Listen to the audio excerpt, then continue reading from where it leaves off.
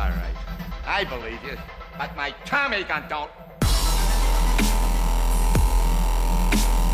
Hello, neighbors. It's Crazy Double D with HD Gaming Live here with hashtag Throwback Thursday. And we're here. This game is Need for Speed Pro Street, or as I like to call it, the precursor, the prequel to Need for Speed Shift. This was the first big breakthrough into sim racing for the Need for Speed series. And it did not rub the community that well. I remember it had a lot of controversy when it first came out. People wanted, this was closed track racing. It was an open world. There were no cops. The driving mechanics aren't that, they're pretty stiff too. It's hard to explain. We'll get into it right now. I don't know what I'm doing. There's no EA Nation on this, so I don't want to. So we can just, whoa, look at this. So there's drift, there's drag, there's regular grip, which is, just regular old racing. Tons of awesome track. Like, the tracks are really cool, I will say. I was blown away, actually, by how cool the tracks were. Solo. The car customization is actually pretty good. A lot of people don't say it's that good, but I think it's good. It has a good amount of cars. I don't know the exact number, but they also came out with some booster packs, which had some. I think on the disc there was 55, and then DLC added about 20. So that's a good amount of cars for this first. And then look at this. They have matte. They have matte coloring, and that is one of my favorite colors. So that's what I'm all about, man. One of the reasons I'm not a big Forza fan is because they didn't have matte. Like, look at how cool that car looks. It's the old school look, man. We're going to go with this G35 because, damn. Oh, yeah, so it has drag, which if you see here, this Civic is a front-wheel drive car, and you can front-wheel drag. Look at that tire on that thing. That is dope. These are just classic. That Cobalt's a front-wheel drive. Golf is too. Why are these all front wheels? I don't know why they're all front wheels. That's wild. But that looks like a pretty cool car. We'll go with that. There is drifting in this game. I'm not good at it at all, but I'll show you it just for fun. Ooh, God. It's one of my favorite cars in the game is the 350. Corvettes are dumb. We go old school. I don't want to. But yeah, as you can see, there's a ton. I know personally one of my friends could not stand this game because they are hardcore to the bone. This is not Need for Speed, he kept telling me, and I was like, okay, whatever, I don't care. This is what it is to me. I'm having a blast with the game. One of the huge gripes I have about this game is the announcer. You will want to find him first in the race day and then stab him with every ounce of hate in your soul. See, look at this. So you have these race days here, and you can, if your car gets wrecked, you can go and repair it. If you don't, it'll be all jacked up. But look at all the people walking. Hello, cool. Luckily, they don't have the DJ going, hey, look, who's coming out. Holy, hey there. Yeah, hold on. And it's really horrible. So let's get into racing so you can see the gameplay, because it's all about gameplay. I had a blast with this game. The mechanics were, they're pretty stiff. It feels more like you're driving on a line and you kind of switch to different lines, and it's not, you can't really, there's no suspension, if that makes sense. The music is atrocious. We're all excited about, like, they have this really cool soundtrack, and it's balls, every bit of it. Look at the smoke, too. They created a new smoke engine just for this game. See how people are kind of like, meh, they're back and forth. And the game does a lot better without all the whoa, jeez.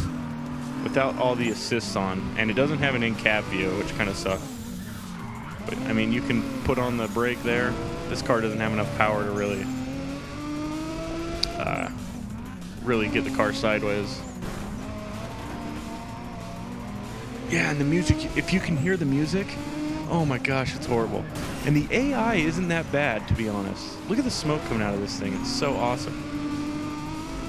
And so you would think, oh man, the graphics aren't that bad. For the time this came out in 2007, these graphics were actually really good. I mean, you had like Forza 3 at that time, which was awesome, and that was the pinnacle. And this was right behind it. This wasn't bad at all. And notice how it has the driving lines. That's what pissed a lot of Need for Speeders off. Oh, I hit that hard. Because they were like, I don't want driving lines, I don't want a sim. And even though the physics aren't that sim, they still have those there, I guess, to help you learn the track or something. I don't know, man. Oh, God.